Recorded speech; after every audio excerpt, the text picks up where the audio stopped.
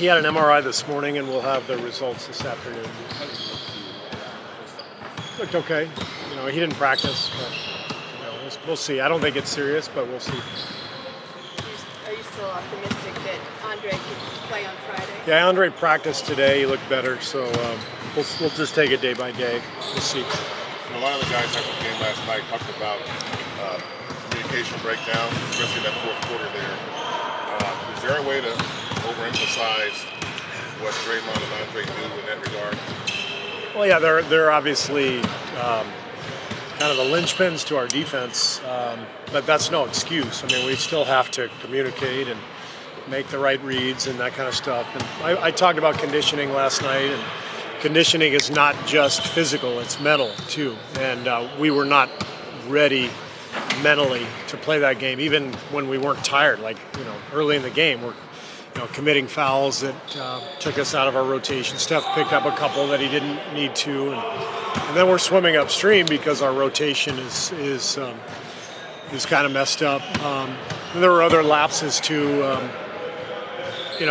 After made baskets, transition threes for them, we neglect to pick up. That's not physical conditioning, that's mental conditioning. And so that's where we need to get better, and we will. Is that just a matter of time, or is there anything specific that you need to do? I think it's mental work. It's when I say we're not in great shape, I can't come in here today and run them because they're tired from last night. So the physical conditioning will come as we play these games in the next week or two. But what we can do is really lock in mentally when we're watching film, understanding what our focus is, game plan. And it may not seem like it's a difficult thing to do, but there's a different mentality from summer to training camp to regular season to playoffs. You got to keep getting sharper and sharper. That's where we can make the most improvement right now, is just being sharp mentally. Does the early road trip not kind of make things ideal in that regard to get back, to get into the shape that you would want to get to? I don't even think of it that way. It's just, you play the schedule that's in front of you, and in some ways we're still in training camp, in terms of what we're trying to accomplish. So that means we got to use these games to get better and hopefully win some of them while we're at it. Today, more focus on video or more video? Yeah, we only did about a half hour on the floor, mostly skill work. Watched a lot of video. And that game was a weird game because we were shooting the ball well and scoring enough to win, but we never had control of it the way we normally have control of a game, with defense, with toughness, and I'm a baseball fan, so I'm watching all the playoffs. It was like, last night was like our starter went out with an injury in the second inning, right? And now you got to go to your bullpen early, and now you can't get the matchups you want, and maybe you've already used your setup man in the fifth inning, and you got to bring your closer in, or like everything was out of whack from the beginning. And so we never really got into the rhythm that we needed. We had a lot of combinations out there last night that, and obviously some of that was the injury to Andre and the injury to Draymond, but we had some combinations that we've never even had before. But that's good. It's good for us. Great game for Jordan Bell and Looney to see that kind of action. Patrick McCaw, still a young player, playing him down the stretch was great. And I'm all about the big picture, and I'm not too concerned with the loss. I would have preferred to win, obviously, but it was a good game for us in many ways because we see where we can get better, and our young guys got really good experience. When did Andre tweak the Late third quarter, I think. Is he okay? Yeah, it was the other ankle. Oh, it was? Yeah. So he just slipped on the floor, and he's shooting down there right now, so Okay. we'll see if he's okay. But it was a tough break. He sprained both ankles in the last week. Did he practice today? No. Does Draymond's status affect Andre's potential status? No. I mean, if Andre's banged up, he won't play, and we'll just make do with what we have.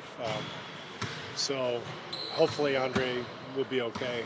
He's been getting better the last every day. He's been getting better. He's pretty confident that he's on the right track. So hopefully he'll play. But we got a back-to-back too, so we'll see. Maybe just say, hey, you only one of the two. Possibly. We haven't gotten that far yet, so we'll figure it out. Mooney several fourth-quarter minutes last night. What do you think that he gave in this situation? I thought he did a really good job staying in front of Chris Paul and Harden. And Houston's probably the hardest team in the league to guard because they're so unconventional. And they kind of take you out of your traditional defensive concepts. And so you have to have bigs who can stay in front of people and use their length. And Looney did a really good job with that.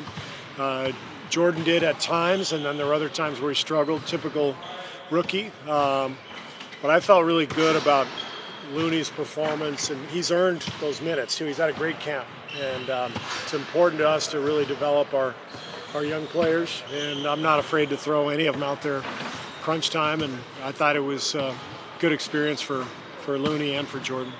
You said, foul trouble kind of threw it off. Some of that was usually Steph reaching. But we seem to do pretty well one-on-one with Harden. They were looking to get him onto Harden. How do you think he's grown defensively over this, Steph? Yeah.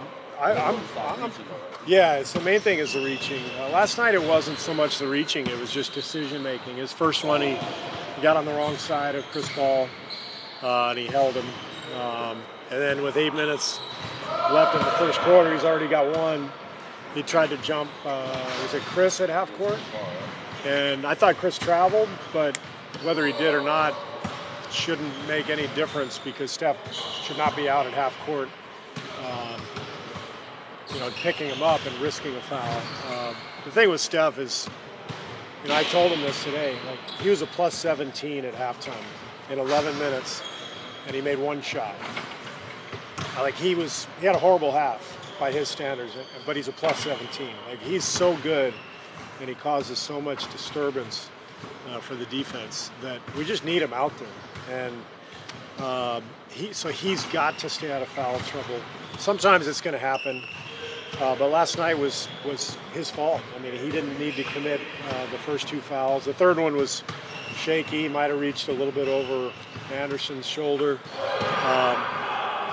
But don't reach, right? If you don't reach and you stay out on the floor, we are way better when Steph Curry's on the floor. I know that's probably news to you, but nobody has figured that out yet. I have. Now, when you see teams, trying to get the switch onto him, and he was saying last night, he likes that. Yeah. He wants that. Does that kind of, go against your whole Steph, go get foul trouble if he's going to go one-on-one with some of these great offensive players? As long as he doesn't reach. I like when teams try to do that because it generally takes them out of their rhythm. But that's kind of how Houston plays anyways. So it's different with Houston, but I thought Steph did a good job on Harden last night. He basically stayed in front of him. He made a couple tough shots, but that's what's interesting is in the past maybe the foul trouble has come on reaches. And it wasn't reaches last night. It was just poor decisions, and Steph knows that. But that the thing that I try to impress upon him is that he's just so important to us. Even when he's not making shots, he's one of the few guys in the league who can affect the game so dramatically without even making a shot. And so when he goes out, not only do we lose the gravity that he provides to our offense, but it changes our rotation, and now we're getting into some different combinations that we were not planning on, and he wasn't the only one. KD got in foul trouble, Draymond got in foul trouble. It was a theme during the preseason. We fouled way too much, and I know we're focused on Steph's fouls, but it's really the whole team. We've got to defend without fouling. Speaking of those new rotations, I know you don't expect Nick Young to lead the team scoring every game, but just tell us a little bit about what he brought to the last. Well, he did what he's been doing in this league for a long time. That's why we brought him here to make open shots, and he was great. Kept our offense going when we were in that foul trouble, and he had a hell of a game. And what's exciting is that Nick can get a lot better too as he gets more comfortable with what we do, the way we play. What did you see from him defensively? He's pretty good defensively. He's got the size and the length to challenge shots. We want him to be more active. We want all of our guards to be more active, rotating, rebounding, loose balls, and that's what I'm focusing on with Nick, and I've talked to him about that. He seems like one of those guys, the lights come on, Yeah. the ball goes up, and he's good. Yeah. It's no question there's certain guys who just play better when it counts, and I think he's one of them. You have to be in shape. What's that? You have to be in shape to make that. He's getting there. He's getting there. Did you see the Klay Thompson lookalike? I did. I thought it was a perfect metaphor for our conditioning level as a team. Did you almost turn around and go in the game? I turned around. I was like, Klay, you have a few extra burgers last night? What happened? That was great. I love that guy. I saw him actually at the top of the ramp when I was pulling in, 2.5 hours before game time. It's hilarious. Did you do a double take then, or not really? Just laughed. Yeah. I just laughed. By the way, do you guys know that Looney and Nick Young are cousins? Yeah, I didn't even know that. I meet Nick's mom last night, and I know Loon's mom. Oh yeah, they're first cousins. I had no idea. You guys knew and I didn't know. That's pathetic on my part. In your mind, how much does the mental conditioning stuff have to do with the fact that you guys are so deep and you guys know the talent that you guys have at your disposal? I don't put those things together. I think it's more than anything, it's just we need more work, practice time, and we will get to the rotations that we need. And I think we would have gotten to them last night had we not had the foul trouble. But it doesn't have anything to do with our depth. It has to do with the lack of work. We need more work. How much does the abbreviated preseason play into that? The trip to China, only playing 4 I vowed last week that I would not reference China anymore. It was about a week ago, so I'm not going to mention China. All right, thank you. Thank you.